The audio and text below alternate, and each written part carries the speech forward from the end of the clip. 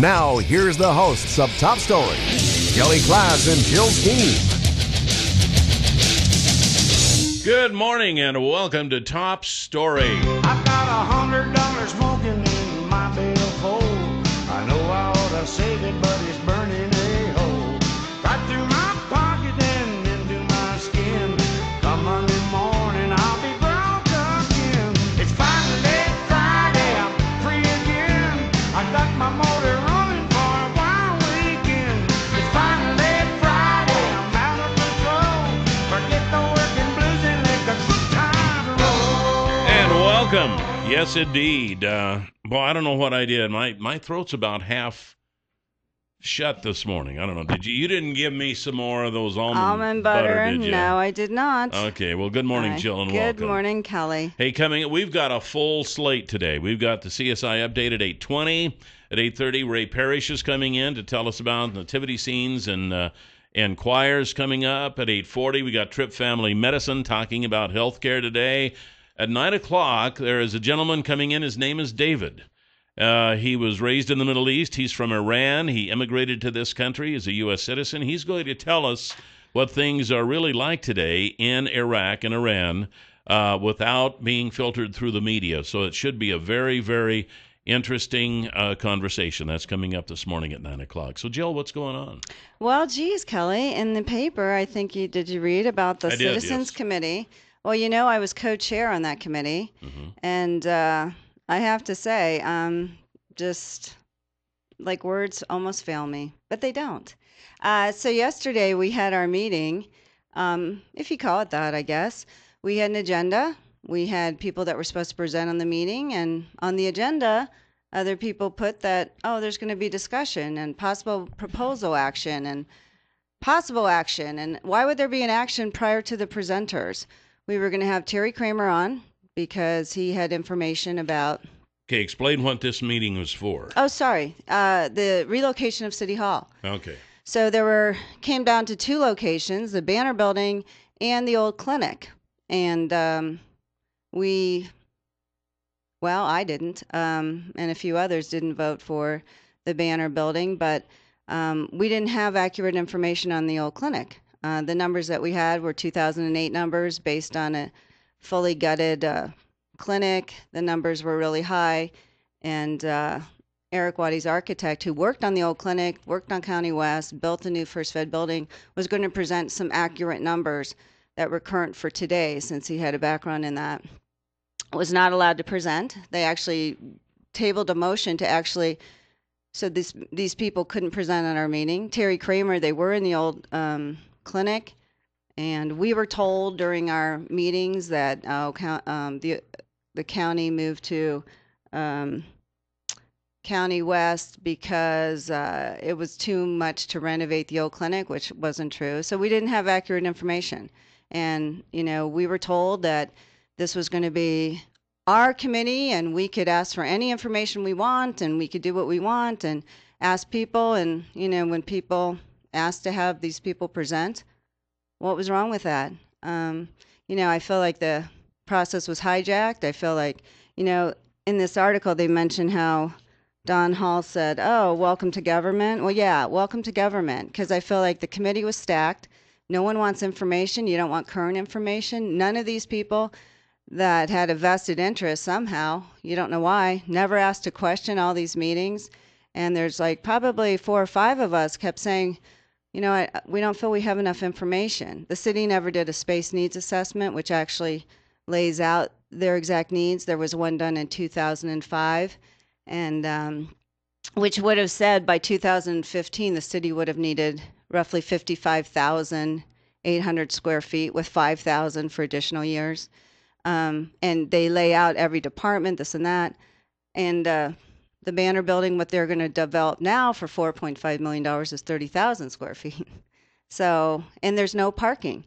That building does not have one dedicated parking space to it. I have heard from people, I've already gotten a text from someone who said, Banner Building is a community unfriendly proposal. I don't need to support downtown by having City Hall downtown in an inconvenient location. I've heard from so many people. We've had calls on here. What's wrong with the old clinic? And the joke of it all is KMVT's going to interview me, and Eric Waddy was standing there and interview him, and Eric had parked in this old man's spot, and the old man comes up and asks Eric, well, what's going on? He goes, oh, we were commenting on the city hall. It's going to be moved. And the old guy looks at it and he goes, what about the old clinic? I'm like, oh my gosh. So, you know what? It's supposed to move forward to City Hall. The thing that bothers me the most was that they really wasted our time. You know, I spent a lot of time.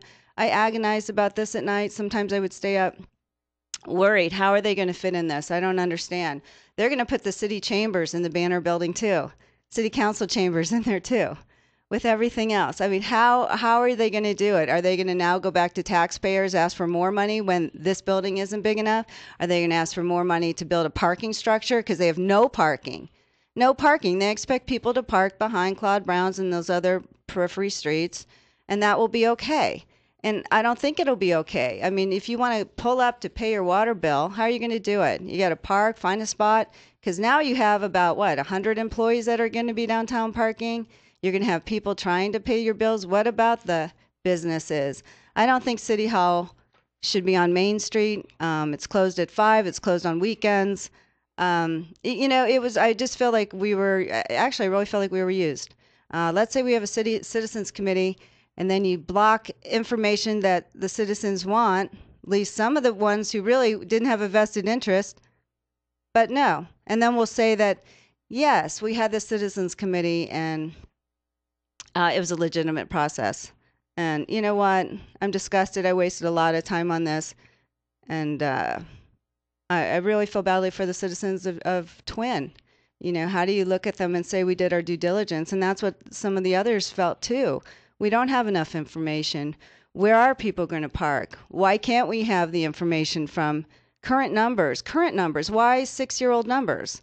You know, and it makes you never want to ever volunteer to help the city again. Actually, I heard someone say that when that was leaving the committee. No, I think it was awful. It was strategic. Every time we would meet, all of a sudden, rules change. They don't go over all the rules at the first meeting, what you're supposed to do as a committee. I guess we're just supposed to know. And so it was really disheartening. And when you realize that all those people that would come and never ask a question, and you've got businessmen there, all these people that are intelligent, no one asks a question, but probably 5 or 6 of us that really were just citizens trying to do the right thing. You have to know something's up. And then to block the presenters that are on the agenda to present accurate information. Even the parking study guy, he was supposed to be on the phone. I don't think he was on the phone. I guess they never intended to have him speak. I mean, really, we were railroaded. That's what Eric Waddy said. That's what it felt like. And very disappointing, and I feel badly for the citizens of Twin. And the meetings Monday night, I suggest that anyone who doesn't think the Banner building should be the new city hall should go. I mean, really, if you want to make a statement, then you have to attend, and you have to be part of the process. I thought it'd be part of the process to make sure it was fair and it'd be accurate, and we'd have all the right information, and we can make a good decision. But you know what? People didn't want that. They were just like, what's taking so long? Why are we doing this? Like, you don't need all the information. Actually, people said that. You don't need that. People on the committee or? Yeah, other people that obviously have a vested interest. Oh, you don't need all the information. We have the information. Trust what they're telling you from city staff. Seriously. Would you make an investment in anything without all the information? I mean, I was actually chastised for asking about handicap parking last week at the meeting. Really, you don't have one dedicated spot. Where's handicap parking? Are you going to be on the street? I mean, you know what? It's just, that's exactly how government works. You get your alliances, you put people on the committee that will vote for whatever. They had no interest, not one question, ever in any of the meetings, except people that really were curious and kept saying, we need more meeting. Why aren't you doing a space needs assessment? Seriously. They have to do it anyway. So, my fear is they'll do it. They'll find out they don't have enough space. Oh, guess what? Now we have to build the mezzanine. Now we have to build out the basement. Oh, wow. We might have to buy the building behind the Banner. Now we'll have to have a parking, somebody buy the parking structure. before they would say, oh, we could use the Rogerson parking. Well, we heard the URA is going to tear that down for a plaza. So where's that parking going? So, it was, I just felt used, and I do, and I still do. And what a waste of my time. What a waste when you can't even, they had no interest in anything. And to actually say, can we table the motion so we can have the accurate information presented? And the committee yells, no, no. Really? Does that even make sense? And voted not to table the motion? Does that make sense to anyone? So when they voted not to table the motion, that meant that the new information could not be presented. Exactly. Correct? Okay. Exactly. Now, if they actually wanted to pretend like they were going to be open-minded, why not let them present and then vote how you were going to vote anyway, which you decided 4 weeks ago? Why not let them present? But now to show that you don't even want the information, the accurate information, and a quote was in here that the clinic would be too expensive. Well, those were just fantasy numbers. Those weren't accurate numbers. I mean, the architect said it would be under $60 a foot. But the numbers that we got from the city architect, it was over $100 a foot. Well, that's a big difference. Those were based on what you said, 2008, and gutting the old clinic. Yeah, gutting it out rather than just kind of modifying it. Yeah, right. Anyway, so if anyone, I recommend all citizens to go Monday night, seriously. And I have plans, but I'm going to try to reschedule them to be there as well, and to actually go and give your opinion on this. I mean, all I hear from everyone is, you got to be kidding me, why the Banner building, there's no parking? It's inconvenient. Do you think really, who's going to go downtown on Main Street to pay your water bill? Well, kind of from an outsider looking in, that has always been my question, because I was downtown the other day, and I had to park a block and a half just to go down to one of the stores there, and which is okay. I mean, I need the exercise, right, but not everybody is able to do that. No. And I thought this is without something like City Hall, which, like you say, would bring a lot of employee vehicles and a lot of people having to do business with. If I were a downtown business owner, I would be a little concerned if we're going to have the City Hall taking up a lot of my parking spaces for my customers. So I know. And people that go down there, please go down Monday night and express your opinion. Don't just text me. Go down and say it in person. Maybe they'll listen to citizens. They don't really care how the inconvenience you guys are going to have. They don't. So anyway, I did my best, and I'm disgusted, and all I can say is we were set up. We have the CSI update next with Ella Donahue here on Top Story. 7360300 is the number to call here this morning on Top Story. Welcome back. We have Ella coming up with a CSI update. Before we do that, though, I wanted to tell you the folks at Clearwater Power Equipment are just busting to sell you a new chainsaw. Now, I know that, the chainsaw is kind of a man's tool, Oh, you're such a chauvinist pig. Come on, give me one right now. I'll show you how I could use it.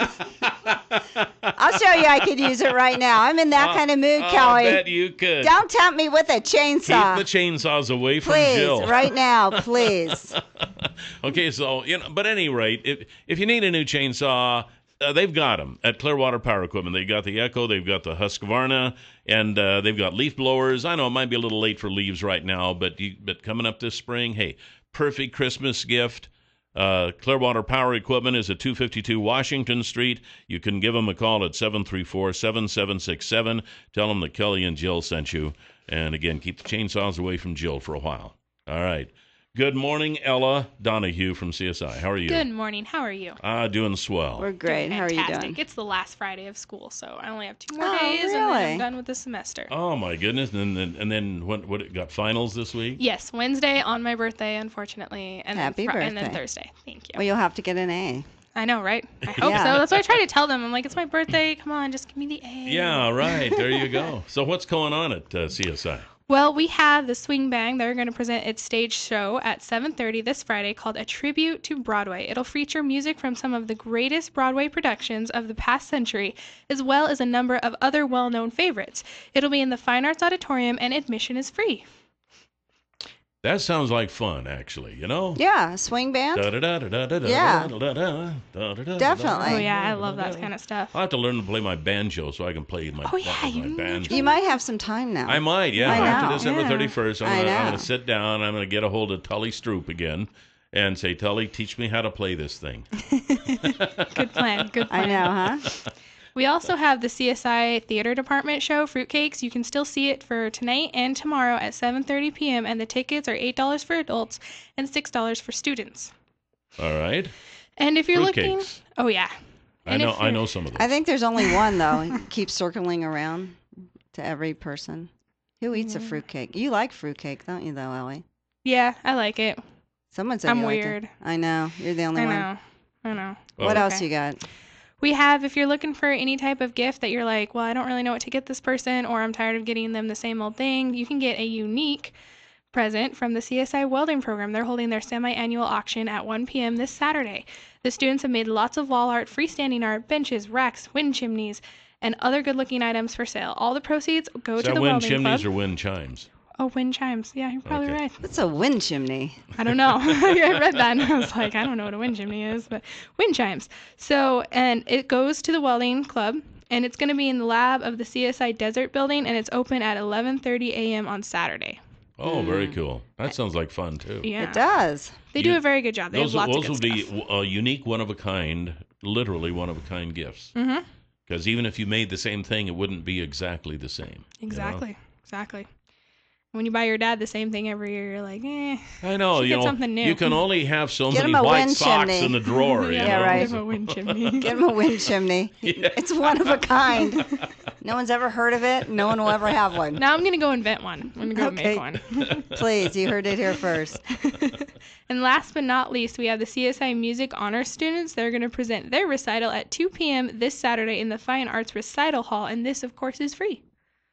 Nice. All right. And that too. Well, you got 2.5 minutes left, so what else you got? So now what?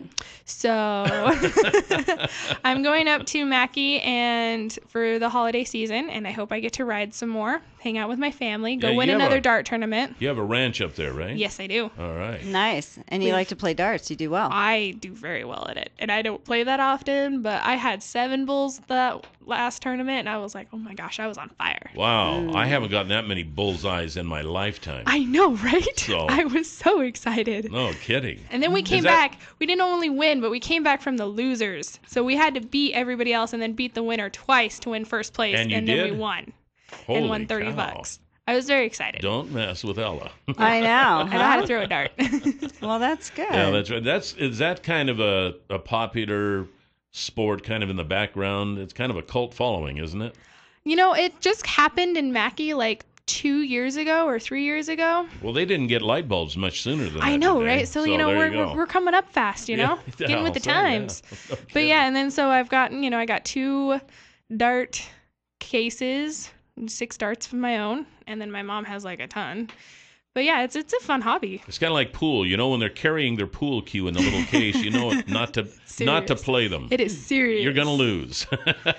All right. Well, that sounds cool, Ella. Hey, it's been nice to know you, and you won't be back until next That's year. right. This is Kelly. Yes. Kelly's I not know. going to be I gotta back. give him a hug and stuff. I'm You got to gonna give him miss a hug. I love how he says my name. How Ella does he say- Donahue. He just says it awesome. I don't know. He just says it He perfect. could say anything awesome, honestly. Well, I did call you Ella Fitzgerald one time, but you know. You almost did. You almost did, and then you fixed it, and then you did say it. Okay, very good. Well, Ella's nice to have you here, and maybe we'll see you soon. Yes, and happy Thanks. holidays. Good luck Same on to your you. exams and happy birthday, Thank you, young lady. Thank you. And we'll be Appreciate it. right back on Top Story. 7360300 is the number to call here this morning on Top Story. Packed house today, man. I tell you, we have David coming up at 9 They're o'clock. coming and going. David is from Iran, and he immigrated to the U.S. and works here now as a U.S. citizen. We'll be talking to him of what life is really like in the Middle East, specifically Iran and Iraq, so without being filtered through the media. So that should be an interesting conversation. Trip Family Medicine is coming up here shortly. We're going to talk about healthcare, but right now we have Ray Parrish and Barbara Mix, and we've got some cool holiday entertainment coming up. We do. It is awesome. And we're going to try and get Jill in a little better mood. Yeah, I know. because- Please change the subject.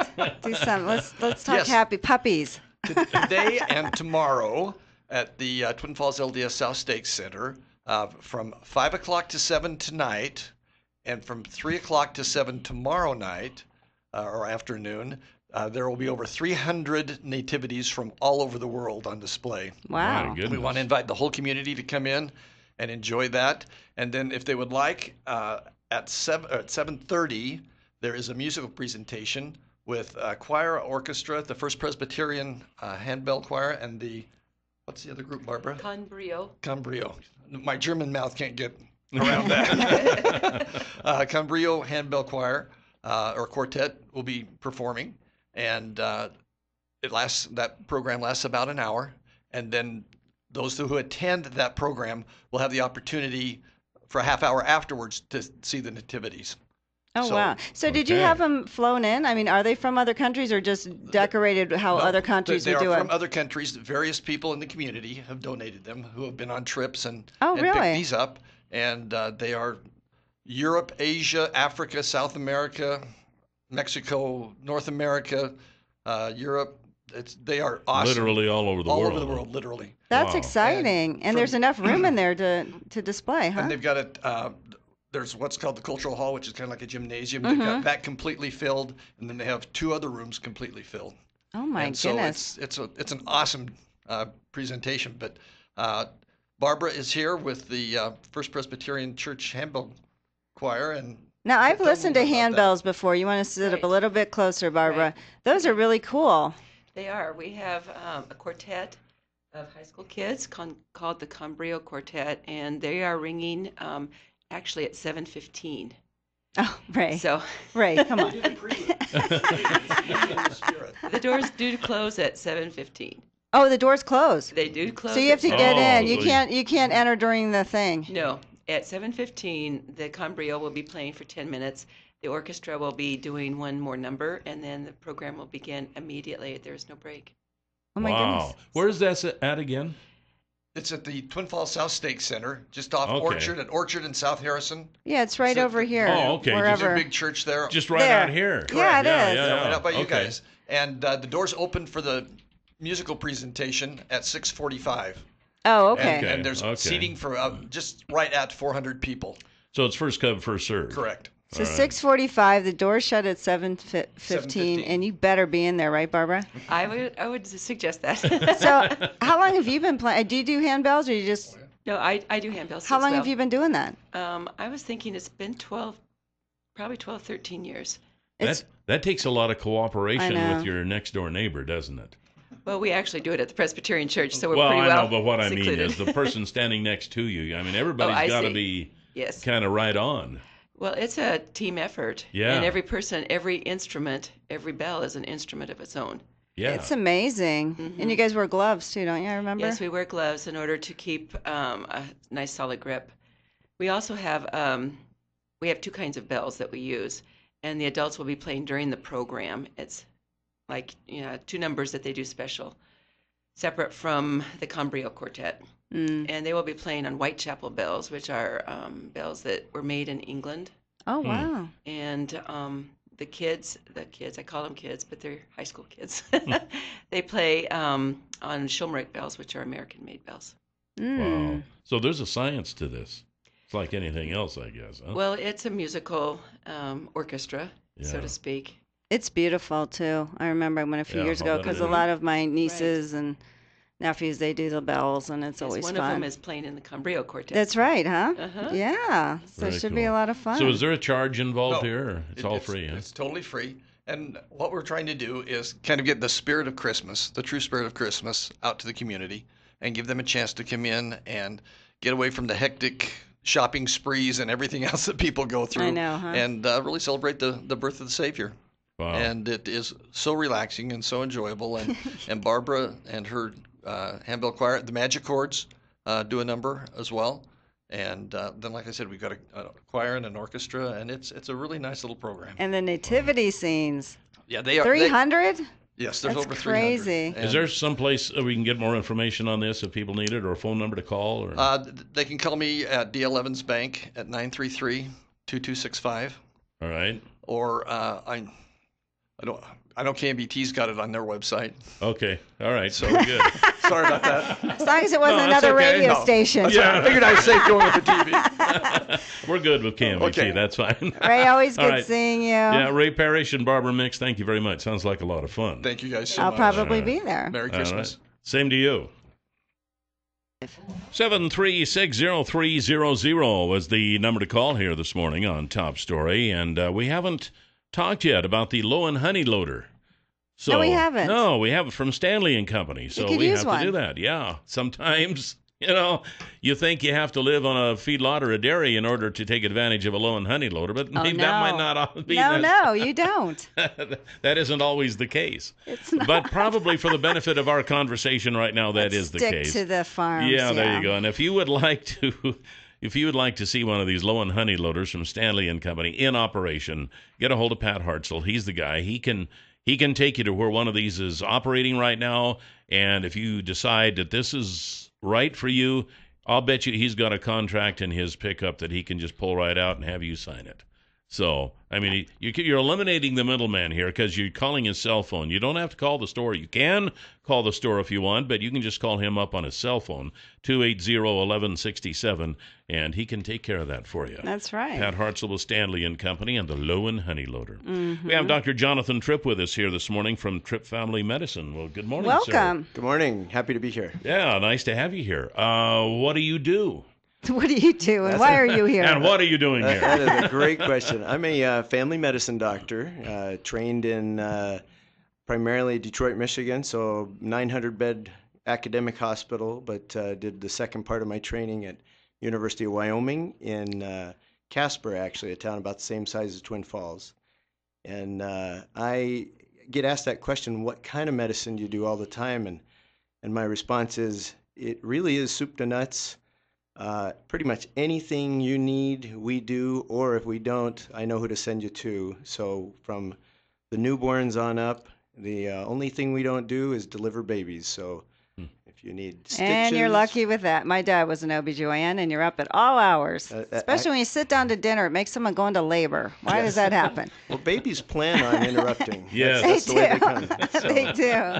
So what brings you to Twin Falls? well, Twin Falls is actually a place where my sister married some guy, from Idaho and decided to live here. And we kept coming for happens. Christmases and summertime vacations, and we were living in the Phoenix area and finding out we're not so thrilled about the big city for our kids growing up, and said, you know what, Twin looks like a great place, and over several years made the decision to make the move. So here we are, been here a little over 4 years. How are you liking it? We love Twin. But my kids learned all the fun things to do by coming for vacation, so they had no question when we asked if they wanted to move here. Well, nice. Very cool, very cool. Nice. Well, it's interesting that it's Tripp Family Medicine because I can kind of remember back in the good old days when you had a family doctor, and the family doctor just kind of took care of everything. And it seems like medicine has kind of changed over time. You go to one doctor for this, and he says, well, I'm going to send you to Dr. So-and-so, which is fine. I understand that. But, it's kind of nice to go back to that. Is that kind of what you are, is kind of the old-fashioned family doctor, come to your house in a buggy type thing? Yeah, I have my own buggy. Yeah. The family medicine really is a return to the old-style medicine where you get most of your care under one roof. The job of the family doctor is to make sure that they know their limitations and invite and encourage the use of specialists when needed, rather than the individual patient just saying, well, I have a itch on my foot, I need a foot doctor, or I have a mole on my nose, I need a skin doctor, or I have a headache and I need a neurologist. Right. All of those things your family doc ought to be able to do. Well, great. Now, the one question I'm sure that probably comes up is, what about insurance? Because I know a lot of insurances nowadays will only cover certain doctors or certain places. Yeah, and that's becoming it's not new to the larger metropolitan areas, but for Twin Falls, we've had almost complete independence until recently. But you have different alliances between St. Luke's, St. Al's. You have insurances that are saying we'll only take certain groups or certain physicians. So our emphasis has been to try to be Switzerland. We try to cover all bases and accept all insurances. I can't say we accept all, but almost all. And people that don't have insurance, we really encourage to come see us because you won't find less expensive care anywhere in the valley. And we actually would prefer those that are paying on their own because they appreciate the care and they are ready to pay when they show up.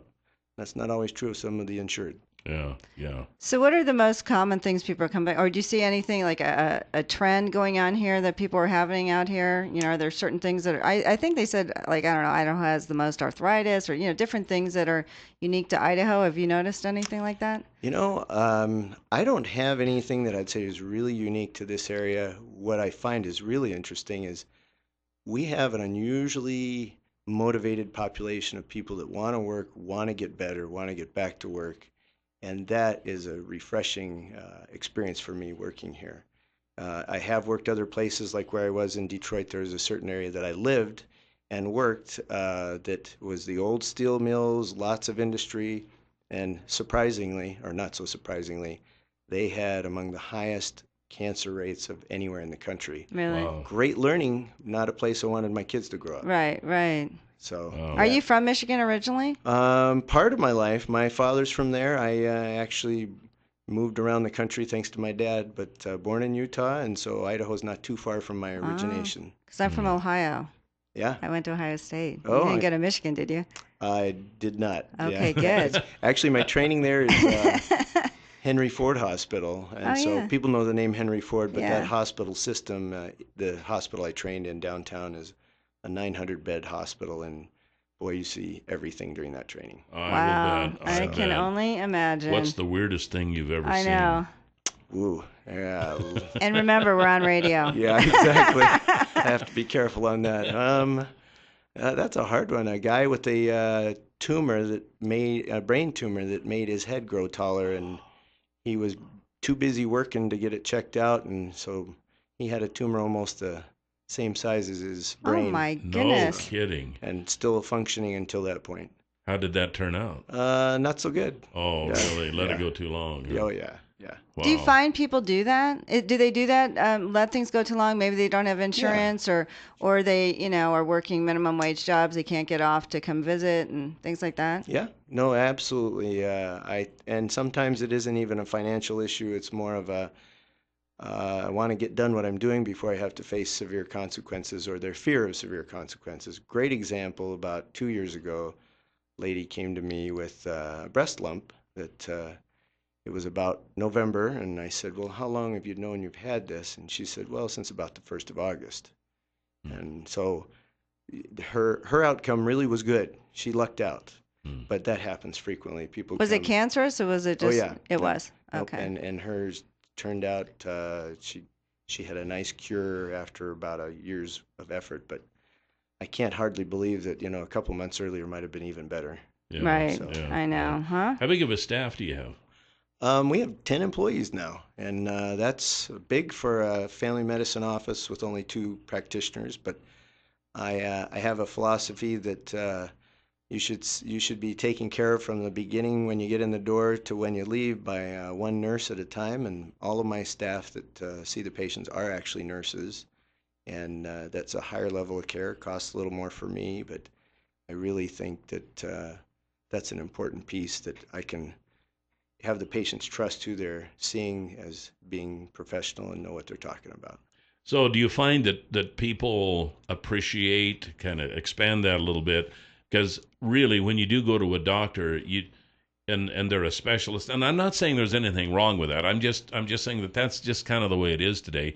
You go to this doctor and that doctor and this doctor, and they don't really know you, and you don't really know them, and you aren't able to build a rapport. They're not able to build a rapport with you. They just know you as another person that's going through the livestock ring today. Whereas, you know, Yes. maybe that's a poor choice of words, but as opposed to having a family doctor who knows your kids and knows your family and, you know, has built a rapport because they know you.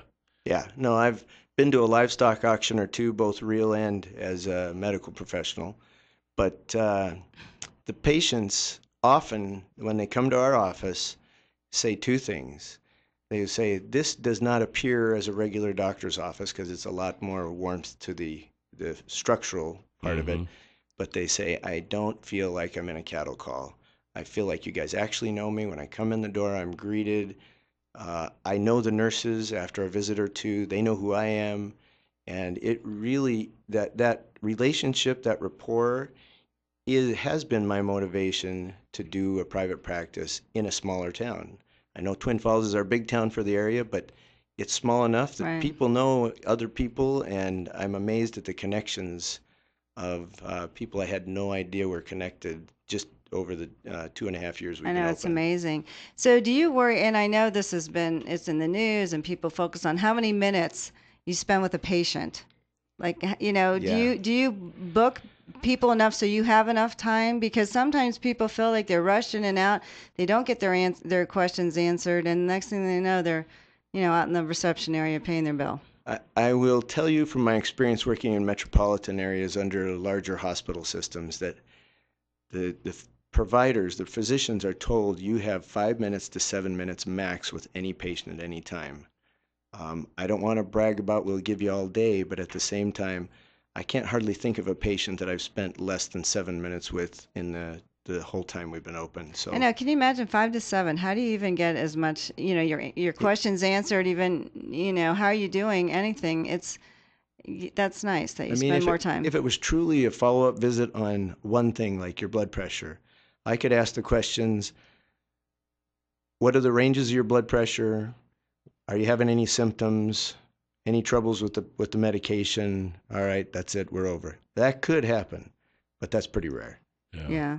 Well, that's good. So people feel like they have your undivided attention and Yeah. you spend time with them, and I'm- that's nice. And I'm told by my office manager, who's also my wife, that I'm guilty of spending too much time. So I'm trying to get a little better, but patients like it. No, Sure, patients absolutely. do Well, like that's it. kind of a They good want to problem be to have, heard. too, Yeah. And so, what are your hours? Are you easy to get in? Easy to get in. That is probably our, shall we say, our motto. And that is if you're hurt or you're sick, we want you in quick. And so that means today or the next day. If it's a routine or a follow-up, we're not going to make that commitment. But essentially, you can see us like you could urgent care. If I have somebody who, sprained their ankle or cut their finger, I want them in today because Right. I want to put that finger back together, And so that's Time is of the essence on a lot of those injuries too. And I have a very adept physician assistant, Russell Singleton, that works with us, and he's there 3 days a week, and a very smart guy, academically very astute, and I've had great experience with patients' feedback on him. So whether you see me or not isn't as important as you can get in, you can get taken care of. Yeah. And you guys are right across from the post office, right? I think I Yeah. see your sign there all the time. Post Right. office on the north side of town on Fillmore. If you were turning in their driveway, turn the other way and you'll go right into our office. Yeah, I see it all Okay. the time when I go to the gym. One of the big concerns today is a lot of doctors aren't taking new patients. I'm assuming since you're here, that's not the issue. With you. Not at all. In fact, we have averaged about 4 to 5 new patients a day all through this year, and No most kidding. most doctors' offices, if they're taking new patients, will do one a day because they take time. Yeah. And we continue to take new patients. We're even looking to add a third provider sometime this next year in our practice. So we'll have the capacity, and we have the people that if they aren't having fun at our office, we don't want to do it. And I'm assuming if people have insurance questions or anything like that, will my insurance be good at your place? They can call you and you can answer those. Yep, we even have a billing specialist that we turn to all the time to make sure that that there's no surprises to the patient. Yeah, That's always those nice. are kind of bad. Those can be expensive. This could actually probably give you a heart attack and probably need you another service. very Dr. Tripp, what's your phone number? We're going to be running out of time. Sure. Phone number is 933-4400. 4400, 933-4400, and you can get people in. Oh, yeah. No, in Nice. fact, the end of the year, lots of people have met their deductibles, and they want to get a mole removed, or they got a skin cancer, or they have an ingrown toenail that they've been letting go, and now's the time to call because the end of the year is coming. Dr. Jonathan Tripp from Tripp Family Medicine. Thank you, sir. It's Thank been you fun. so much. My pleasure. All right, this is Top Story on News Radio 1310 KLIX. We have David from Iran this next hour. And welcome back to Top Story, 7360300. Always the number to call. Welcome back, Jill. Thanks, Cal. Same to you. Gosh, we have had a full slate today. They're coming and going. I know. We just haven't had a chance to just kind of sit and visit. But that's okay, too, because we've had some interesting stuff going on today. Very interesting. Do you realize it's up to 52 degrees right now? 52 degrees. All I can say is I'm glad I wore what I wore. I had no idea what the weather was going to be, but I'm like, okay, I've got a cotton sweater on, or what is the name of sweater? I don't know, top. I'm afraid that the trees are going to start budding again. The grass is going to start growing again. Oh, no. And then winter will hit. So, man, I don't know.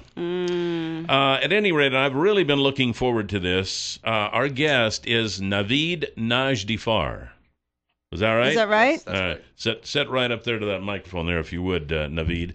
Naveed is you are from Iran. Yes. The way I got onto you was that I have a friend in our ham radio club who has been visiting with you and kind of finding out a little bit about your background and thought it was very interesting.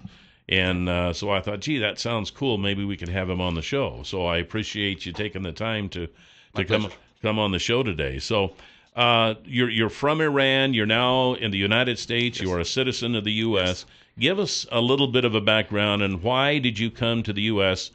And I want to get into how are things in Iran and Iraq really without being filtered through our U.S. media. Okay, I'm going to start with the reason that we left Iran is the religion war. And the religion war we have in there because my people and relatives, we are Mendayan and kind of one part of the Christianity.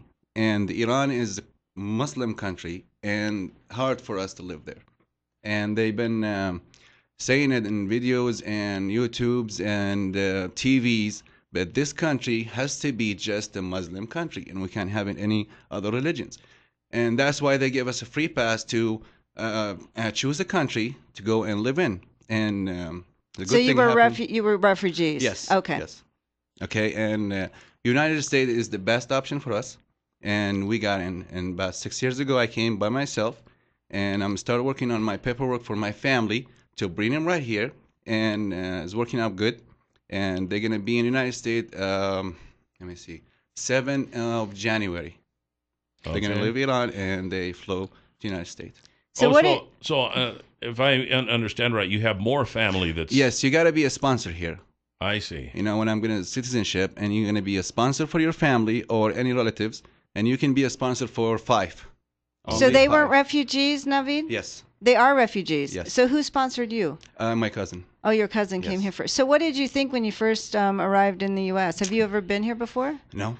That's So the what first did you time. think? I mean, you know, to pick it, you probably just, well, I don't even know if you saw movies. Who knows what they saw back then. But I don't really, I don't really think what the people think about America. And only thing I just want to look for a better life for me and my family, and to be free, to practice my religion. And that's the problem we had in Iran. They don't let us practice our religion. And they got a big problem with the Christians, and as you guys know, and they hate Americans. And that's the reason they kick us out, because of the Christianity. So did you know English before you came to this country? Not much. So how, I mean, really, I can't imagine how lost, because you really don't have much when you come here, right? No. So, I mean, what was it like to start over here? See, the good thing about United States, they help. Mm-hmm. And they helped when I came to the United States 6 years ago. And they helped me to get my life back, to introduce me to the jobs, to introduce me to the people, get my language. And the first thing that I worked on is my language, to get, I can speak English and communicate with other people. And you do very well. Thank you. Appreciate it. Yeah, you do. So where do you work here? I'm an instructor in Top Gun Truck Driving Academy. Okay. And I've been working here for almost a year right now. And I've been driving a truck for 5 years, I think 4.5 years, and 3.5 years in Iran. Okay, so you used to do that back there. Yes. Okay, so it was an easy transition. Yes. Okay, great. So let me ask you this. I think as Americans, we get the idea that everybody in Iran hates our guts, and everybody in Iran wants us blown off of the face of That's the not earth. true. Okay, how is it? Okay, the problem is with hating Americans is the government. They put this in people's heads, the hate they give to Christianity or Jewish or any other religions, because the Muslims, they think they are up high and other religions down. Mm-hmm. And that's the problem with the governments in Iran and Iraq. They put the hate in the people's hearts to hate Christians. Anywhere, it's not just America, all over the country. Yeah. So when we make remarks like, well, we ought to just turn all that area into a glass parking lot, actually, if we were to follow through that, which we never would, but we would be destroying a lot of people who love America. Yes. I know it is a little crazy statement. I don't know if you guys seen the show Rick Steve. Oh, you gotta. Yeah, scoot right there. Rick Steve show. He travels all over the world. Yes. Okay, he travels to Iran and he had a conversation with some college kids, and they not really hates America. They love it actually, but the problem with the government, the government's got a problem. It's not the people. But wasn't it a few years ago where they had an uprising? Wasn't it the Green Movement or something? Remember a few years ago, and the people were rising up against the government. I think it was after, I can't think of the guy who was running. Who was it? Ahmadinejad. Yes. But when he was done, right? Uh-huh. Who was the guy that was? The new president? Yeah. He's Ayatollah Nouri. They call him Nouri, the new president. He was not bad. Better than Ahmadinejad. He controls the country. But there was a movement of young people and people in Iran saying they didn't want this anymore. Yeah, that's the college students. Yes. Because they don't have a lot of freedom in colleges. They can study and all walks about rules. They give them a lot of rules, and they can't study better. And if you want to go better college, you got to get out of country. Go like Germany, London, or America. So what happened to that movement? Is it still, did they just suppress it? I mean, what's happening to the? I know they did. They stopped it with power, police power, and controlling and killing, and that's how they control the people. I'm kind of surprised, and maybe this is just kind of the view that we have here, but you were actually allowed to leave Iran. Yes, legally, because of the religion. See, that's kind of odd to me because we kind of get the idea here that anybody who isn't the Muslim religion over there are just put in jail or killed. Yes. So that's why they become refugees. I understand that. Yeah, but that's why, because your life is in danger, and that's why you were able to leave. You can't say kill, but they make the life harder for you there. When you are a Christian, you got no freedom. You can't practice your religion.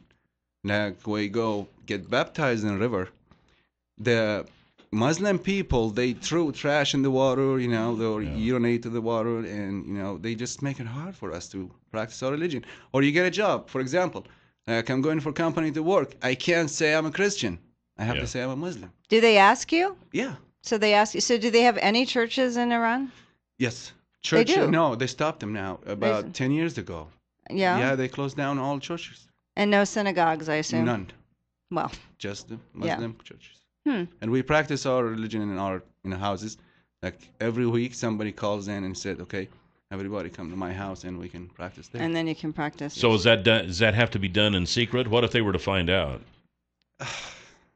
They never find out, but I don't know what's gonna happen. It's gonna be charges or jail or, you never know. Yeah, it kind of depends on the mood of the day. Yes. Huh? So was it hard to then decide, or how do you then start the process of becoming a refugee to get out? My cousin in Twin Falls, and he started my case. Okay. And I sent him my paperwork, and we sent some money, and we waited for a year and a half, and we got the visa. I got called in, and they said, "Okay, you got approved, and you can leave like 2 weeks. Go ahead, get your visa." And we flew from Iran to Austria, Vienna, and we lived there for 7-8 months. And we do the process in Vienna. After 7 months, they give you a ticket, and you fly to Los Angeles. And then you have to, I understand that the refugees, they will be covered for about 8 months or something, and you do have to pay back your expenses. Is that right? No, you're not paying any expenses. You're paying only For the plane, airline, just plane, the airline. the airline, Just yeah. the airline, and you get Medicaid, you get food stamps, they give you a place to live. For like And- 8 months? Is it 8 months? Now I think it was 5 months, 6 months. I'm not sure. They give Wow. you for rent, for the stamp until you get yourself a job and get your language. Was Because- it hard to? I mean, when you have to find a job and our language is not easy. Yeah. Do you feel pressure like, wow, I better study quick because otherwise my time's going to be up and I've got to find a job? See, the smartest thing that I done to learn more English, communicate with the people. Oh, that's nice. That always helps, doesn't it? Have American friends Yeah. and speak to them 24 hours. Did you ask them what all the dirty words were first, like everyone does? No, actually, they asked me. Say one on air. We can do No. one in your language, couldn't we? Why not? That'd be yeah, funny. they everyone, when I say, see, an impression they have about Iranian people when you talk to, like somebody asked me, where are you from? I say, I'm from Iran. He backs, I know, and he's scared. And I said, oh, come on. Yeah. I know you're afraid of Iranians, but not all of them the same. Right. Okay. Yes, you can be afraid of some, Muslim people. They a little bit worse. But I'm Christian. I'm not a Muslim. So I know there's others Iranians here that have left for the same reason. Do you guys get together? Yes. I mean, so okay. Yes. Yeah, we practice our religion here. Mhm. We do our wedding, the same thing. We do it there, Mhm. and we are free to do so. Mhm. They give us freedom, and that's the thing we love about America. You have freedom to I know practice it's your true. religion. Anything you Yeah. want. Yes. Right. How does that feel? Awesome. What was the most surprising thing to you about coming to the U.S.? People, Just people. friendly. Was it anything about well, you guys probably have a lot of traffic, but was it any kind of like grocery stores? Was it anything that was weird like that we do that I'm sure there's so many weird things we do? It is different. Yeah. The grocery store is different in Iran. Like in America, you go to Walmart, you buy, apples, vegetables, bread is all in the same place. But in Iran, no. Yeah. Each of them has his place his own. Yeah. Vegetables, this store, fruits, this store, bread, this store. It's Right. not the same. I would imagine, like over here, we have a lot of corporate stores like Walmart and such. But they probably don't have a lot of that in Iran, do no, they? we don't. So they're kind of small, independent businessmen, Yes. which is kind of interesting because that's kind Yeah. of how America was built. Yes. On the Would be small. nice. Yeah. What do you think of the corporate stores? I there? love it. Do you? I love it. Just go to one place and shop and go. That's You're it. like, this is awesome. I don't have to travel all around. That's you don't awesome. have to just get out of the store and you're buying like fruits and your wife calls you, get a vegetables. Oh, I gotta walk all over to get the vegetables. But you in Walmart, you're getting You fruits get and you it got a all. call, you got it there. Just buy it. Amazing. We are talking to Naveed Najdifar with us this morning. He's from Iran, now a U.S. citizen. We're kind of getting his story to see how things really are in the Middle East without being filtered through all the media that we have it today. We'll be right back here on Top Story. 7360300 is the number to call here on Top Story. Before we get back to our guest, I wanted to say that the word of the day brought to you by the Happy Landing Restaurant, where I went yesterday. Oh, did And, you have a piece of pie? No, I didn't. I almost did, but I thought, I'm going to have the company party last night. I better save up, You didn't tell them I so sent you? I did. Jill sent me. Yeah, there you go. But if you are a first-time goer to the Happy Landing Restaurant at the Twin Falls Airport, and you tell them that Kelly and Jill told you, and you purchase a meal or a drink, they'll give you a free homemade piece of pie. Doesn't that sound nice, Oh, yeah. Naveed? Yeah, I think Naveed probably likes pie. I do. Yes. So, You can get a free piece of pie at the airport. yesterday's $100 instant winning name is Neil Adams. Neil Adams, congratulations. And your $100 word of the day for today is holy. Holy. H-O-L-Y. Holy, holy, holy. Yeah, so go to our website. It's one of my favorite songs, as a matter of fact. Go to Oh, our is it? website at newsradio1310.com and click on Word of the Day. Type in holy and listen Monday. And if you hear your name Monday and you played the word today, you'll win $100. So Naveed Najdifar is our guest this morning. He is from Iran. He's now a U.S. citizen. Much of his family living here in the United States. We do have a caller, so let's go ahead and take that. Top Story, you are on the air. Good morning. Good morning. Yes, good morning. And that there on your guest, I appreciate him coming over and having a better life for himself and his family. But what I don't agree with is that the government is paying all that money and putting our Medicare stuff in danger and spending all that money out when they don't need to pay it back, but they want to bear alive, but they got their sponsors to bring them over. I think the family and the sponsor needs to help pay that instead of our government and the welfare system and putting the government in bankruptcy on doing this. Okay, that is kind of a common concern. That you heard what he said. Yes. So how would you respond to that? I respond is, see, it depends on the person you're helping, okay? They tell you we're going to help you for 6 months, but it doesn't mean you got to sit home and you wait for that help. You know, somebody like me, I just only 2 months. That's it, month and a half. Then I start working, making my own money. And, you know, I don't need any food stamp. I don't need any, you know, somebody pay me my rent. But depends on the people. They getting this help and how they want to, you know, go with it. You want to stay in 6 months, 7 months, 8 months, that's your choice. But I don't agree to that. I agree with you. And this is wrong. But then they've also, used the system, and I agree with you. but then some people also, when you come with nothing, you don't know the language. How are you going to make money to survive? I mean, I have no problem with a bridge because people are coming here because they are refugees. You do pay back the airplane ticket, Yes. but I mean, I don't understand when you have nothing, how you survive in this country. They're just going to be on the street, Okay, not when eating. they give you the Yeah. head start. Yeah. You know, they give you a push. Right. Okay, that push you got to use that push. Yes. And get up and find a job, get your language. You know, I have a person, I'm not going to give his name. He's been in the United States 11 years. He can't speak English. Yeah. He can't speak English. Yeah. Is he working? He's working cleaning schools and stuff, Okay. Yeah. you know, and why? Yeah. Why? Yeah.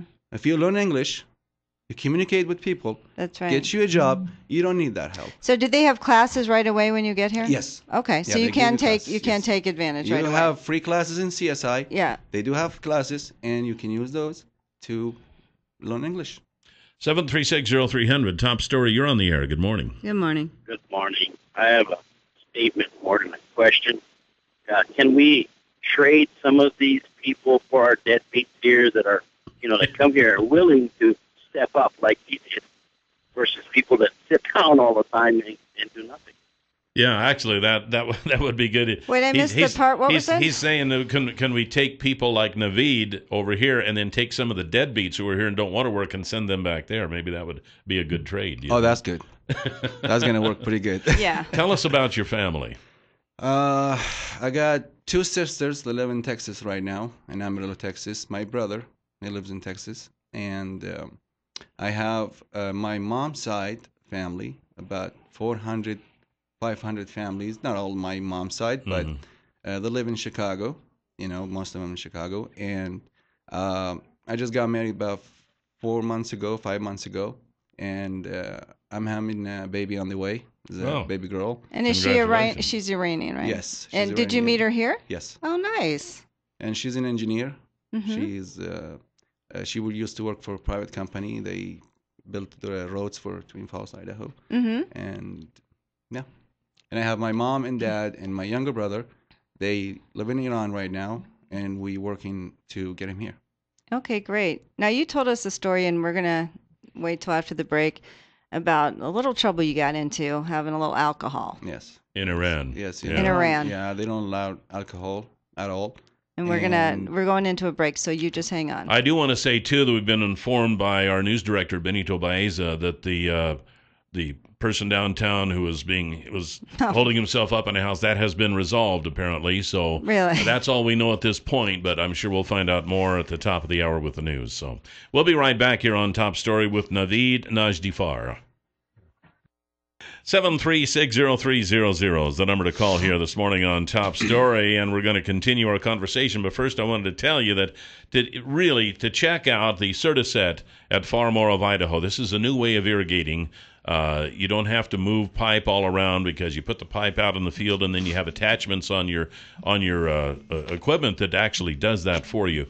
It's called Certiset. They know all about it at Far More of Idaho. They sell it, so they're the experts in it. So give them a call at 324-3341 or at farmoreofidaho.com, and they can help you out with that. We have a caller right now, 7360300. Top story, you're on the air. Good morning. Good morning. Anybody there? Hello. Oh, I guess they couldn't. No. Here's the other phone ringing now, so that's it probably. Top story, you're on the air. Good morning. Good morning. Good morning. I just wanted to say I appreciate hearing from a legal immigrant who came here the right way, and it shows in his attitude towards America and his wanting to learn the language, his not wanting to draw from the government. Not long ago, you had a guest speaker who was talking about illegal immigrants and how they basically took advantage of the system, but that was okay because they had to go through a lot to get here. And I feel like this man had to go through a lot to get here, and his family, I'm sure, is still going through a lot because they're working on getting more of them over here. And it just kind of shows you the attitude difference between people that come here legally and people that come here illegally. Well, he's also a refugee, which is different than an immigrant. So refugees have different conditions to come to this country. Yeah. So there are two different things, but right, but the basic attitude does apply.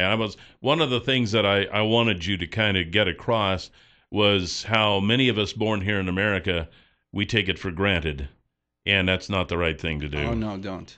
That's you guys appreciate what you have, and when we came to the United States, we moved of hell country to heaven country. And we are blessed, and we love it here, and we're going to keep on going. So tell us, so finish the rest of the story about you and the alcohol. What happened? What were you doing at the time, and what happens? Because it's illegal in the country to drink alcohol. Okay. And especially when they find out the religion part of it, if you are a Muslim, they give you a little break.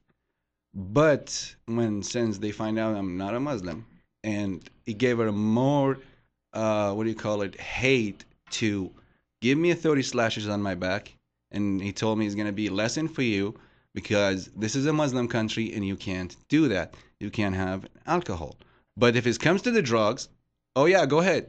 Yeah, free to do so. Because they grow the poppies there for the drugs. Yes, they do. Yeah, so that helps their economy, but they don't grow hops and stuff that we make alcohol out of. So. Oh, that's the problem with their countries. Wow. So how do they find out you're a Christian? Some people would say, why not just tell them you're Muslim? Okay, we have I had my ID before it says. Oh, so they label you. Yes, and after when we had a lot of troubles with that, we switched the ID cards. We paid the money, and everything works with the money. You can do it illegal, so you just can get give me a Muslim card? Yeah, just go ahead and give him some money, and yeah, he will do it there for you. And we switched the ID to just regular. If they can't find out we are, Christians. But then at the time you had your Christian card when you got slashed.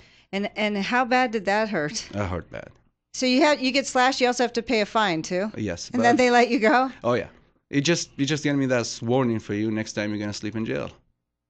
Wouldn't you have rather just slept in jail without the slashes? I would say, can I sleep in the jail now and give me the slashes a second time? You can't negotiate, can you? No. Okay. The problem that you can't say nothing. Nothing. When they say 30, that's it.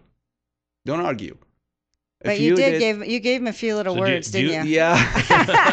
It was a little bit of a mistake. I got a few extra, but when something like that happens, do you have a hearing? Are you able to plead innocent or anything, or is it just like they caught you doing it? Just I got caught. They walked me in the police station, and the guy's Ayatollah sitting on the desk, and he just looked and he said, "What does that guy do?" And they told him a little alcohol and stuff.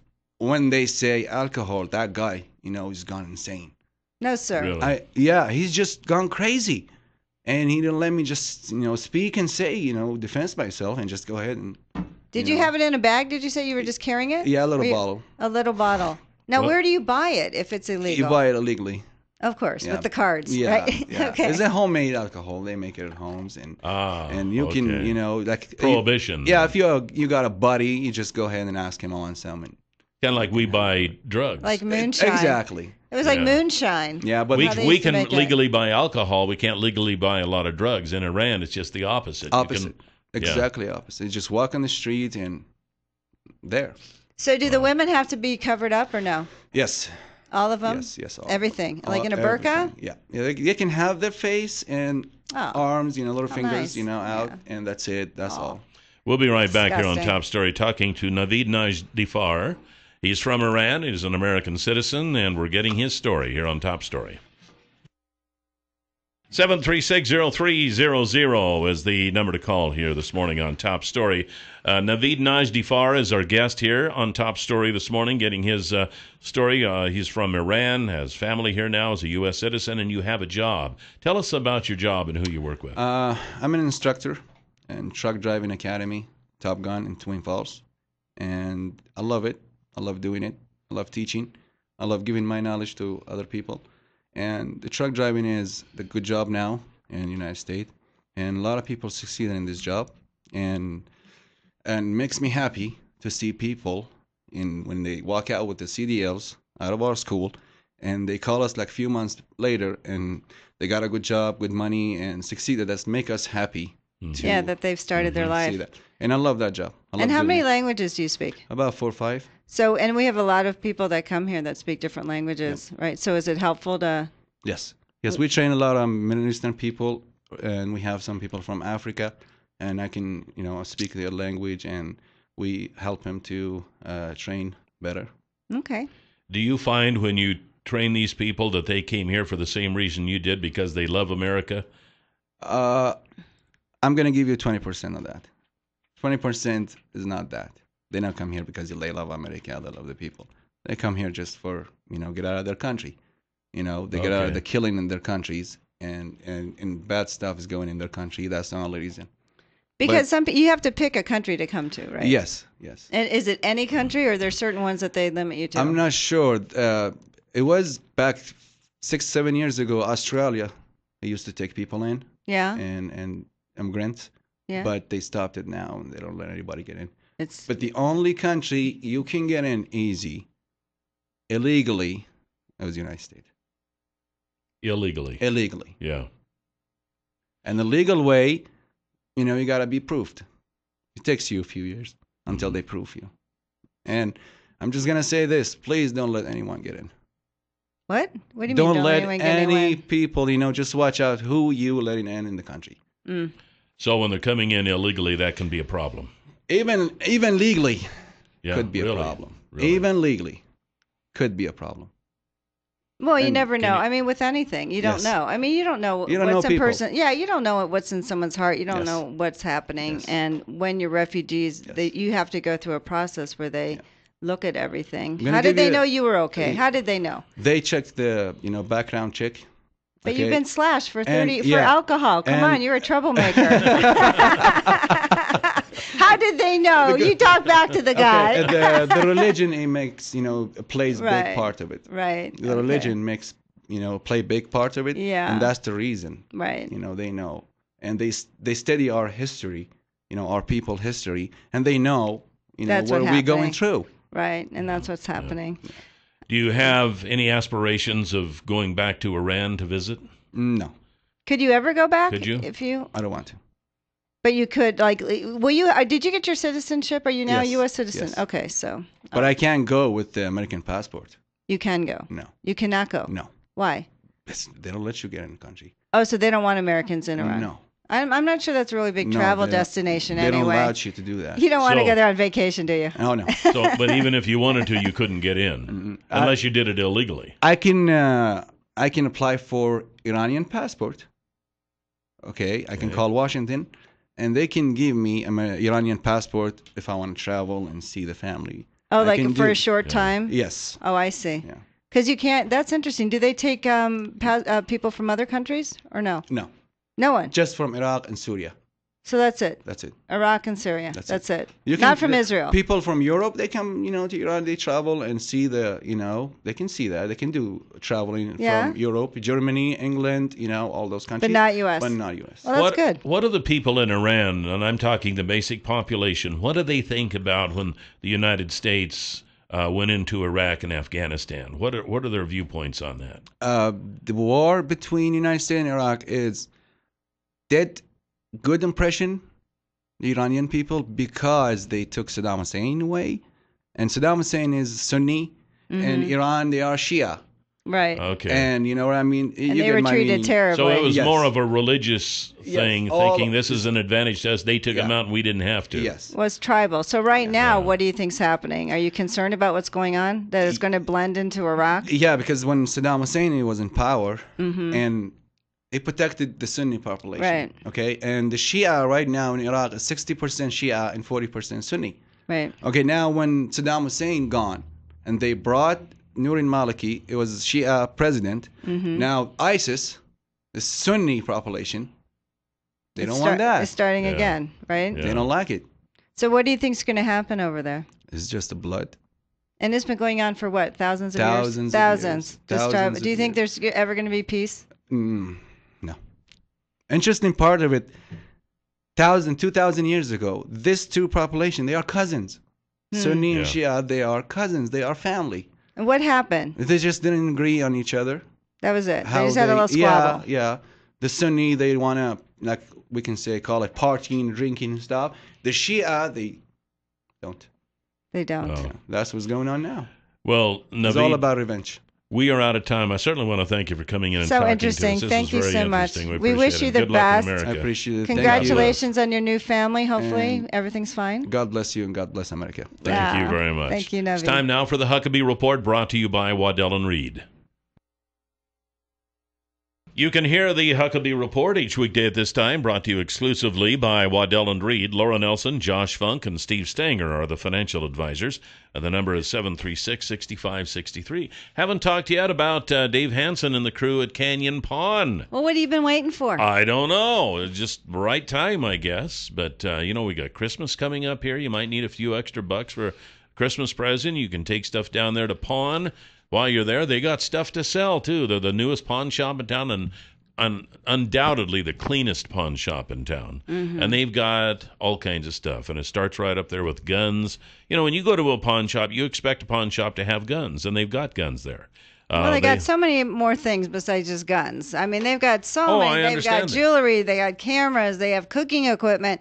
I mean, things that you could. I think they had boots, didn't they? Brand new boots. I think they did. Yeah. I mean, snowshoes. I mean, there are so many things that you have to check out there. They had bicycles. There's so many things. So it's not just that, but there's a ton of stuff. Table saw, router. They had a barbecue. Remember the outdoor barbecue? And the electric guitar. Yes, the electric guitar. It was really cool. I mean, so there's a lot there. Yeah. So So you need to just go in and see and tell Dave that you're there to look around because Jill and Kelly sent you. Yep. And, they would love for you to buy something or pawn something, but mainly they just want you to come in the store because you may not be ready to buy today, but down the road you'll think, oh, I know where they've got one of those. Canyon Pawn is on Shoshone Street, right across from Will's Toyota, 3rd Avenue South. And they'd like to have you come in. Okay, so the barricaded individual in the home downtown, apparently that is over now. So I'm sure Benito will have more on that at the top of the hour. I just want to say a few words about our guest that we had, Naveed. If you want to see somebody who wanted to come to America to be an American and appreciates what we have in America, he is the one who epitomizes that. And we're going to put a picture of him up on the... Yeah. You know, it's funny. He has such a lovely smile. I'm just looking at our pictures, and he doesn't smile. He doesn't smile in the pictures. I don't know why. But a very, very nice guy, very smart. Yeah. And he's one of the refugees that America is certainly privileged to have because they want to be Americans. They know what it's like. They know what it's like on the other side of the ocean, and they know how America is, and that's what they want to be.